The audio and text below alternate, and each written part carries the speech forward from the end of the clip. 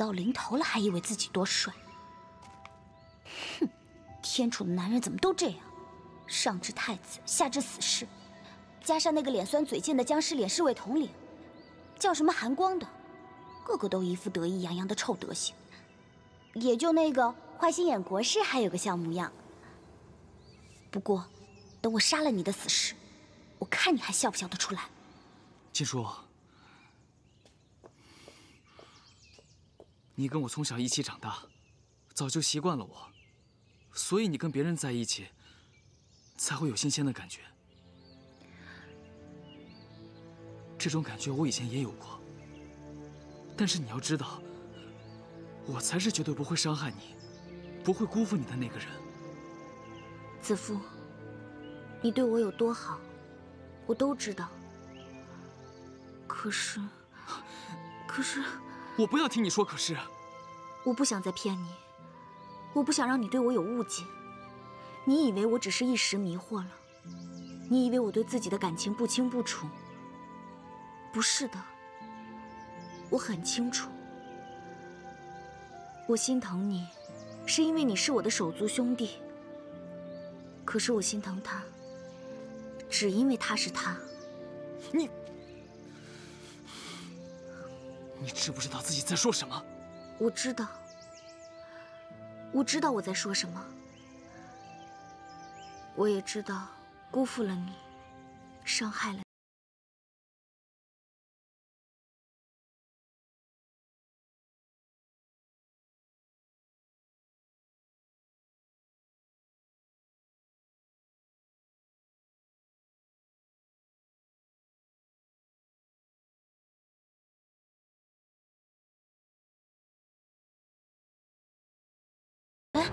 人呢？对不起。我不要听你说对不起。他到底哪里好？啊？他到底哪里好？喜欢一个人不是因为他有哪里好，而是因为我们宿世有缘。一派胡言，一派胡言！你怎么惩处我，我都认了，只是你不要气坏了自己。够了！我现在不想看见你。你走，你走！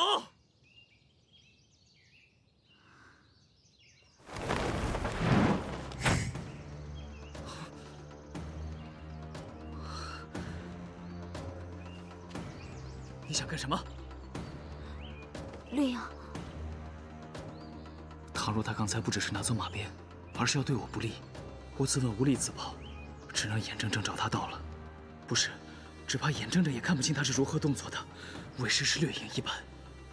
我现在就可以杀了他，完成任务，从此便是自由身了，想去哪里就去哪里。你想造反？略阳，我带着他能去哪里？他怎能陪我在丛林里过那种穿兽皮、吃生肉、啃树根的生活？不可以这样。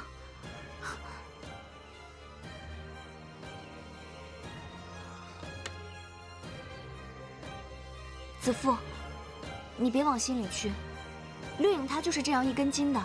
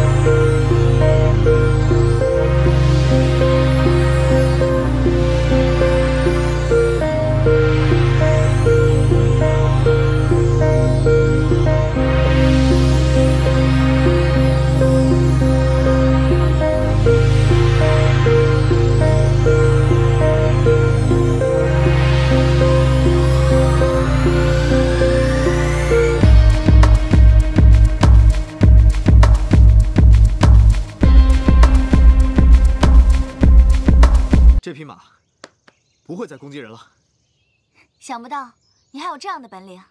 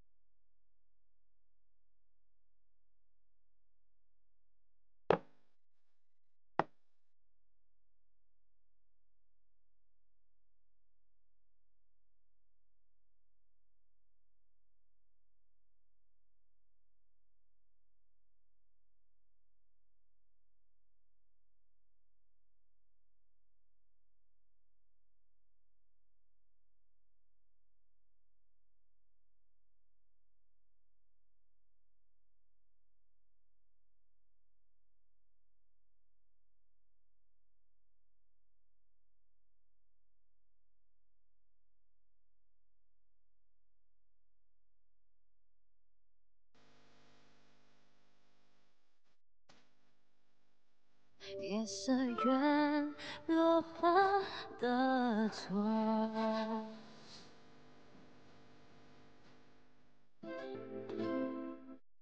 不见了。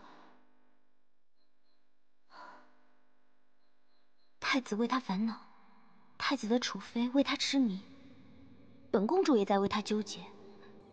我到底该不该下手？可是他却不见了，这人真是神出鬼没。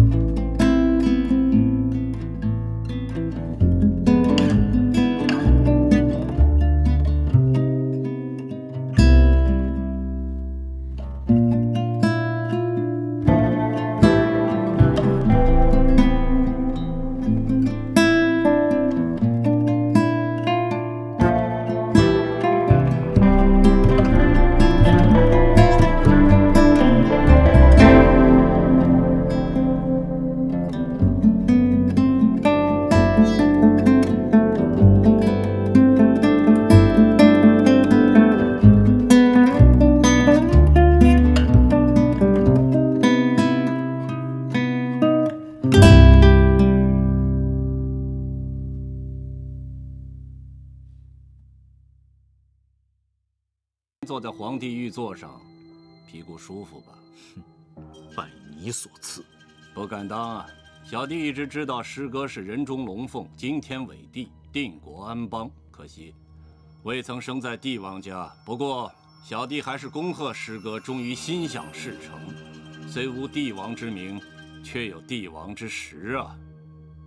不忙着道谢，我不过顺水人情，小意思。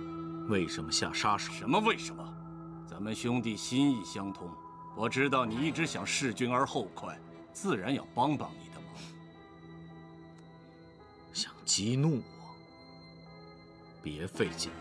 师哥好涵养，师弟好歹毒，连这最后一根独苗都不放过。哪里？你又误会我了。我只是想告诉太子，他真正的仇人就在他身边，号称国师，实乃国贼。愚兄以为10多年过去了，师弟你的武功毕竟更加出神入化，可谁知道，仅是嘴上功夫。那就试试看吧。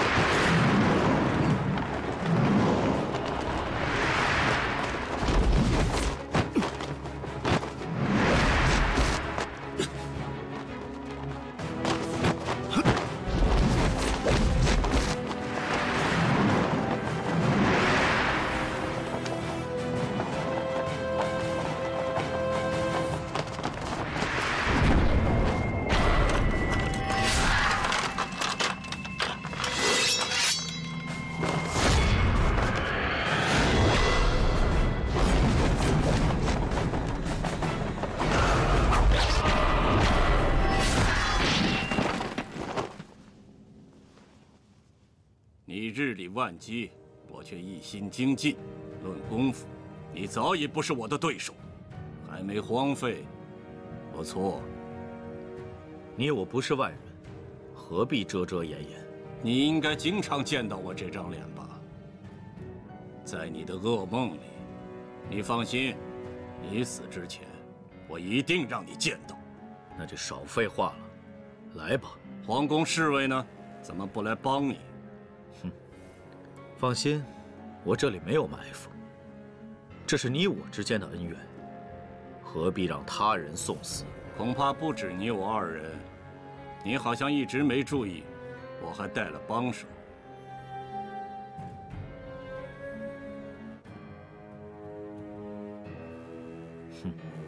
我还真没看见。看来，还是我胜算大一些。杀了他。动手！那就一起来吧。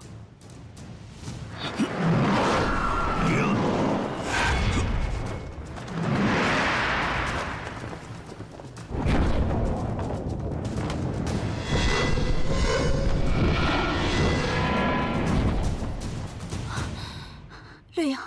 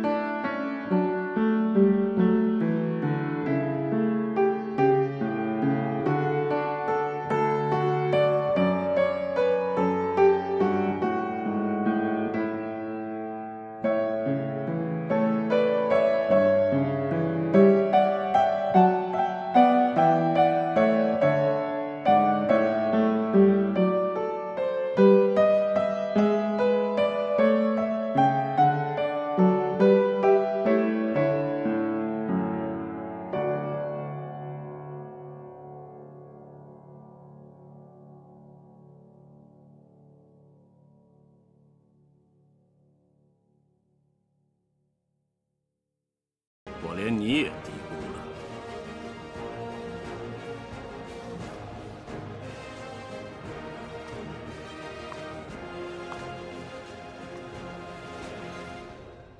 看来你输了，是吗？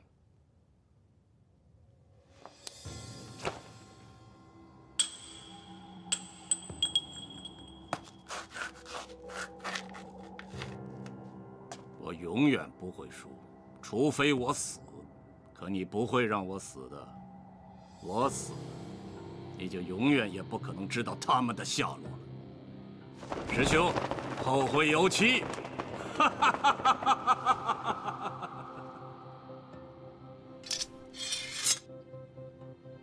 去吧，你知道该去哪里。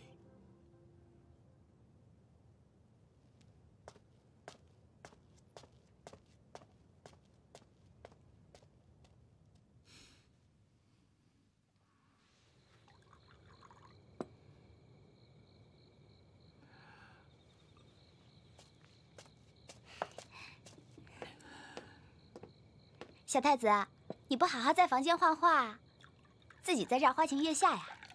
让我陪你吧。别烦我，我没那个心情。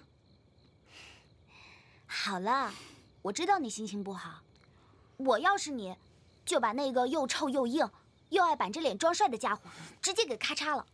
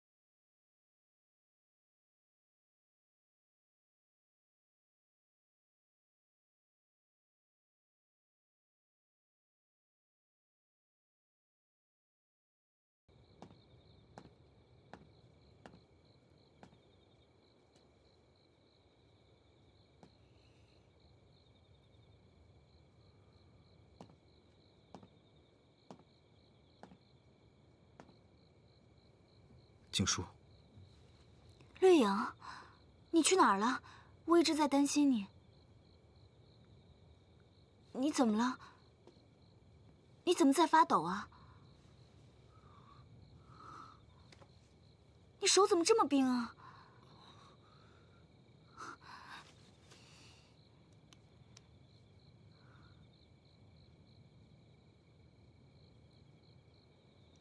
脉象倒是正常，要不进去暖暖吧？哦。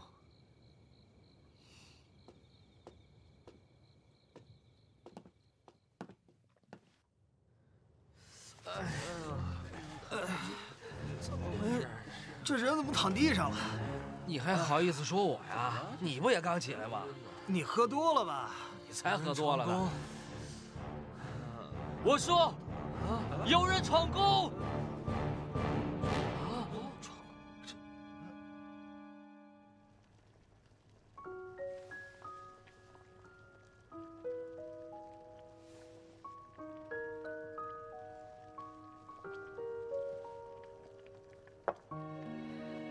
我敬重你是君子，对君子奉茶的礼仪我都遵行，这是我的诚意，也同时应该赢得你对我的尊重，对吗？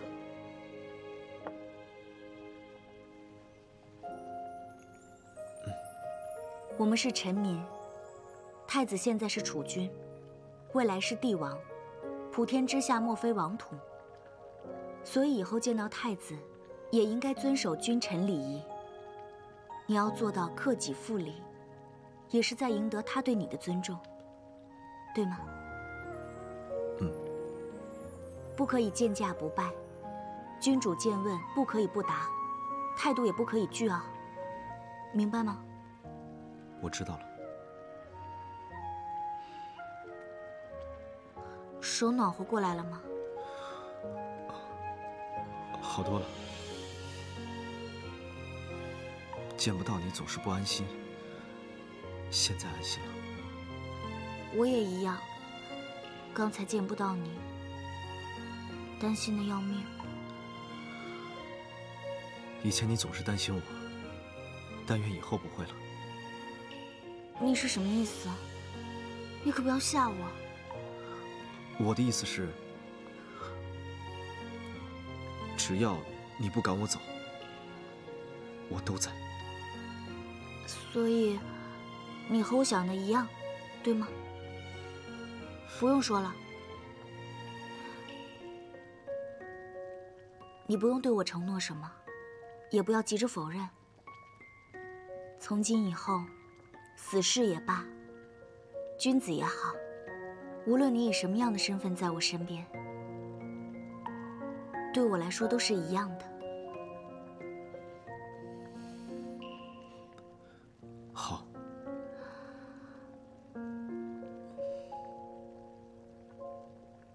略阳，今晚睡地板好吗？好。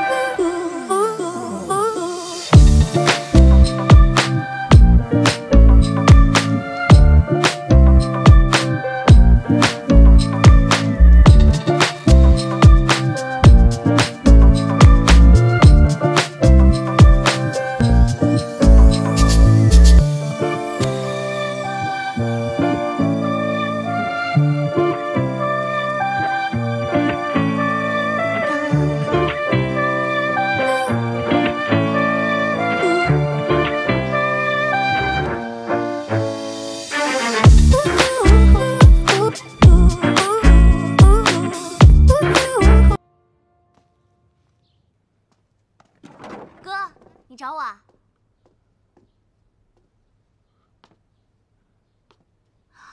义父，静书，您怎么回来了？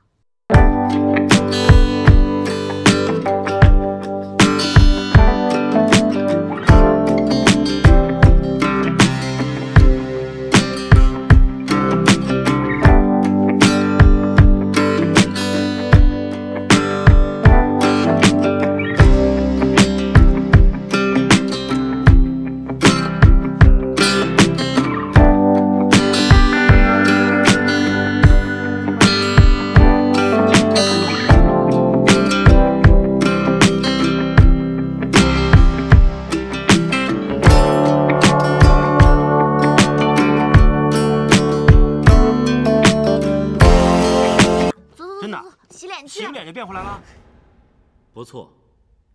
天楚军队正昼夜兼程赶赴边关，大家真的以为我随军征敌了？如果封某真的离了京城，恐怕太子殿下，你今天就不会站在这儿。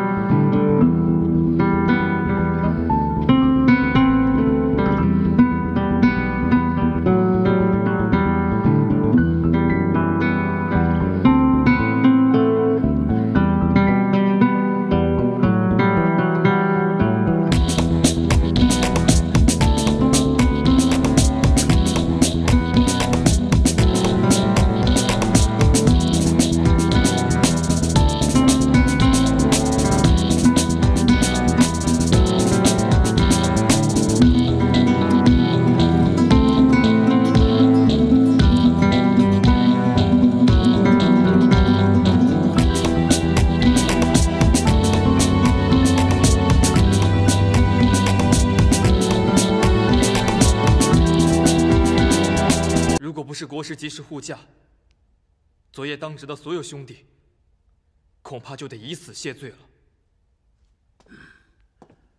太子殿下，国师，冯九，刺客就一个人，难道没有内应吗？刺客是2个人，2个刺客就敢入闯皇宫，要你们这帮御林军干什么用的？卑职无能。御林军日夜守卫皇宫。太傅，不该太过于苛责。那太子殿下的安危，有我封某在，没有任何一个人可以伤害太子一根毫毛。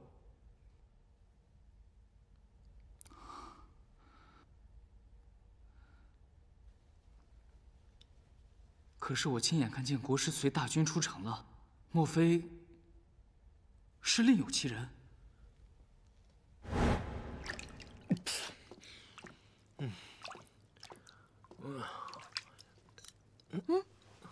咦，丑死了！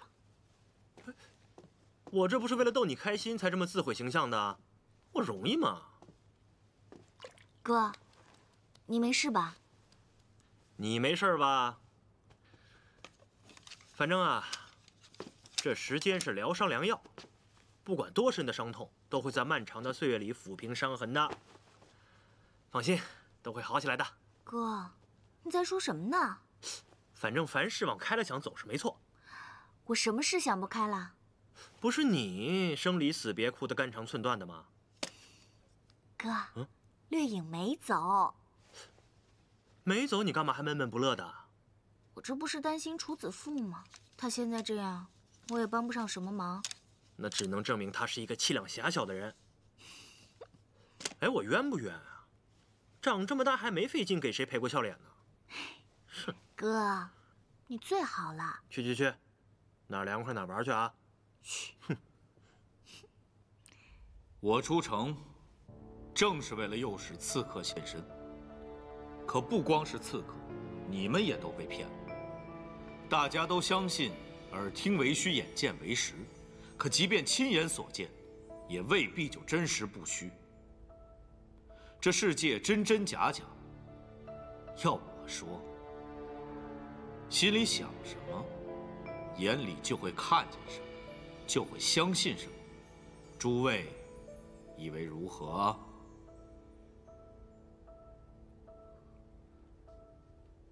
也就是说，刺客也相信国师督军出城，才会乘虚而入。国师，你知道会有刺客来闯宫？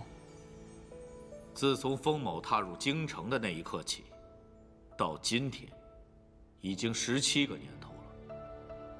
在这17年里，封某只出京过1次，可就这一次，宫里就出了大事。